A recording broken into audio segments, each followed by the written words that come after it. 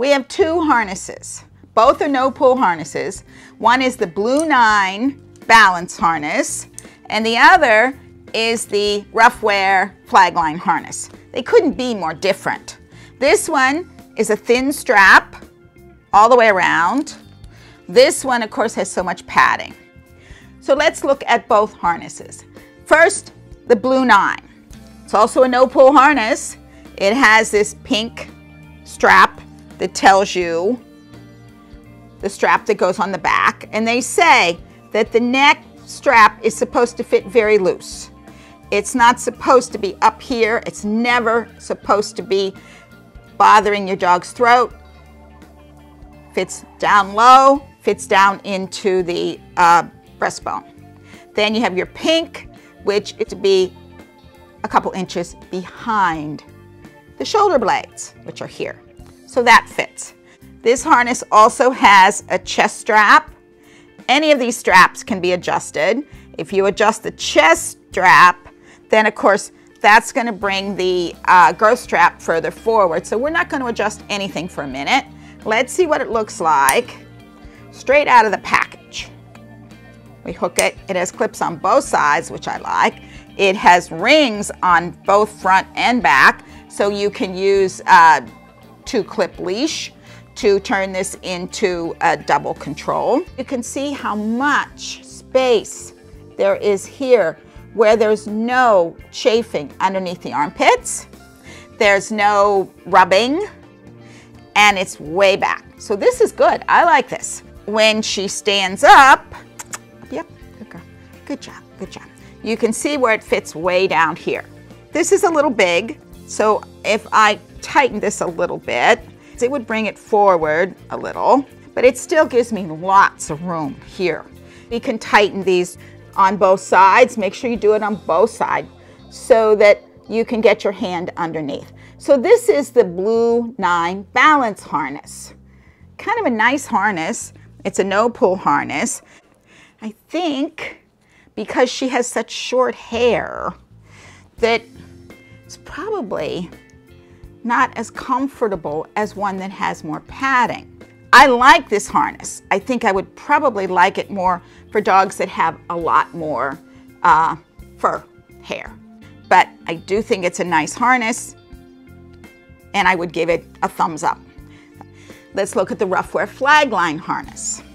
So this is the Ruffwear Flagline Harness. Lots of padding and multiple clips. Clips on both sides. Stay here. Good girl, good girl. And full padding here. This is where this harness differs from the Webmaster harness by Ruffwear, because the Webmaster harness has a strap here. This one has a full padding. So this one goes over the head. Oops, good girl. And gives you the padding here. Also padding on the back. There's no clip on the neckband, whereas the Blue-9 had clips on the neckband. Going to go underneath, and we're going to clip it here. And this one clips here, so we have double safety in my mind. Clips here. We have 4 clips, so you can see again, look how far back this fits. That's what I really like about these two harnesses. They fit back far, they fit down low, so they both have those same great characteristics. They're not impinging on the neck or the throat. Like I did a review 2 weeks ago. I'll put the link above. That was on the Easy Walk and the Two Hound Design Freedom Harness. And you'll see the difference in that video.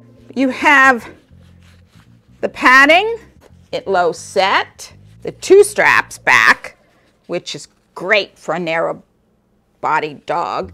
You have a strap here for the leash. You also have another strap back here, and then you have a strap here.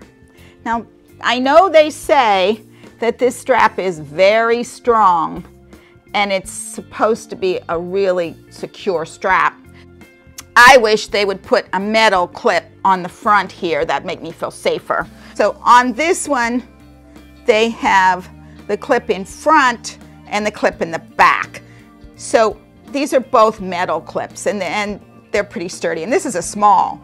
So if you were getting a medium or a large, the clips would be that much larger. So this makes me feel safer than this clip, even though Ruffwear says that it's a very strong clip, and I believe them. So, and for my dog, it wouldn't be a problem there. So you have the 2 clips, you have 3 clips, you have full padding, you have the nice neck, you have the no impingement on the shoulder. I like both of these harnesses for one more reason, and that is in this harness, fits low, comes down here, doesn't hit the neck. Also, there's no side strap.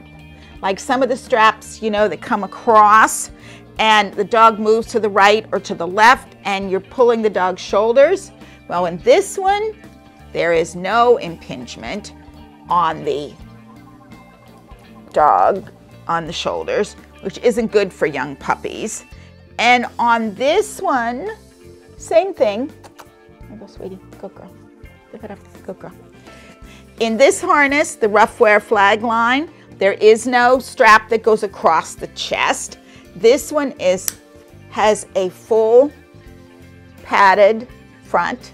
There's no strap that goes across to move the shoulders. So for a young dog, both of these harnesses, both the Blue-9 and the Ruffwear Flagline, would be great for young dogs because it doesn't affect their shoulder movement or shoulder development. Now, there's a difference in cost.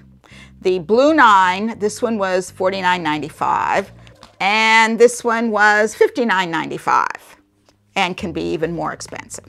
So I like both of these harnesses for many, many reasons. I would choose the Flagline harness simply because Nikki is a narrow-bodied dog and I like the idea of the second strap. This harness, I'm afraid she's going to get out of. But for a dog with hair and fitted properly, this is a great harness and I've seen many people wear it. So I like both harnesses. I hope this has helped to give you an idea about what harness might be best for your dog. If you'd like to know more about harnesses, please look at the video above, the comparison of Easy Walk versus the Freedom harness. Also, there is a comparison between the Ruffwear Webmaster and the Ruffwear Flagline. Please leave me some comments about what type of harness you use on your dog.